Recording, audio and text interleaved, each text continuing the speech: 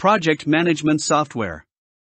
Project management software will include templates for projects for easier planning. They will also enable a project manager to create a Gantt C hart to clearly display the tasks that must be completed. They also include features to help a project manager allocate resources efficiently to individual tasks, with automatic systems that will calculate overall costs that can be exported. Calendars are also often included, and instant messaging and video conferencing features are often available. Desktop. Desktop project management software requires installation to a specific computer or set of computers, and licenses are required.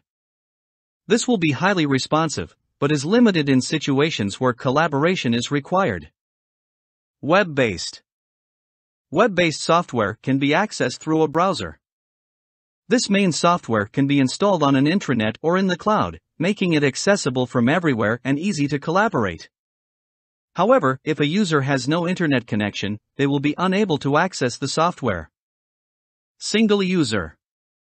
These are usually desktop systems and are usually used for small projects. Personal. These are typically used by home users for simple projects such as planning a holiday.